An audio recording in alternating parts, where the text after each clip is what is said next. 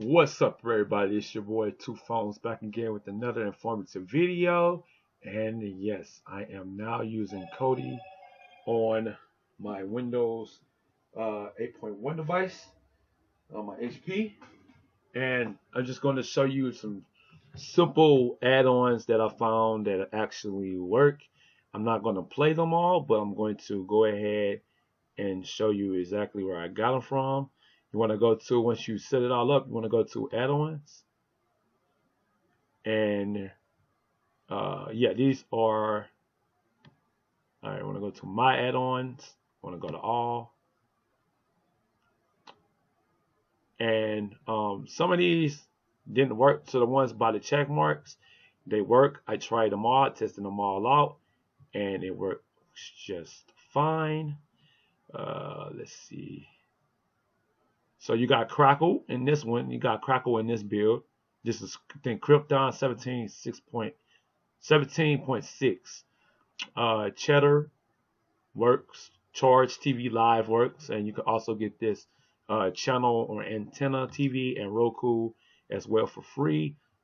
Cheddar, you can also find that on Pluto and Sumo, and Roku channel. Crackle, same thing. It's on every platform. Do It Yourself Network, ESPN3, Film Rise, Food Network, Fox News, Fox Sports, Hack 5, that's a geek and tech channel, HSN, IGN.com works. Let's see what else works. Okay, just talking about Kodi. You go check that out yourself. Yeah, Missing Movies, MLB Bases Loaded, MLB TV, that works 100%. NBC Sports Live Extra works. What else? AOL, this does work. It works on Roku TV, PBS Kids. I was able to install it, but I don't think it actually worked. But I do have the Pluto TV app and program itself. I haven't tested out the PlayStation View yet. Let's see. Red Bull TV is free and it works. Let's see.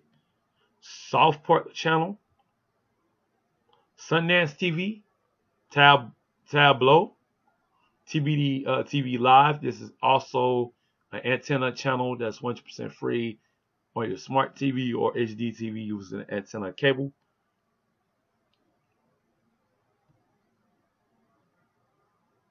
TV Land, TVVP, VOD, Twitch,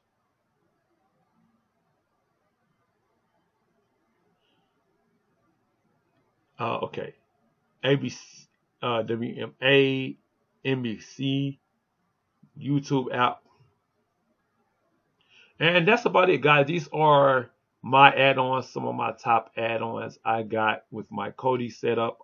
Like I said, I'm using the 17.6 installation. I'm not into those builds yet. Let me know what's your favorite build on Kodi, and what are you using to watch live TV and movies.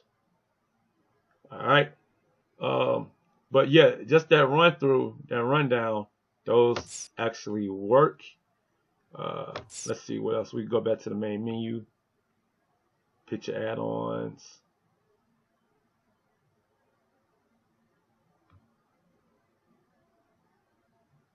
And yeah, guys, this is all the list. These actually work, all the ones I have downloaded on my Kodi.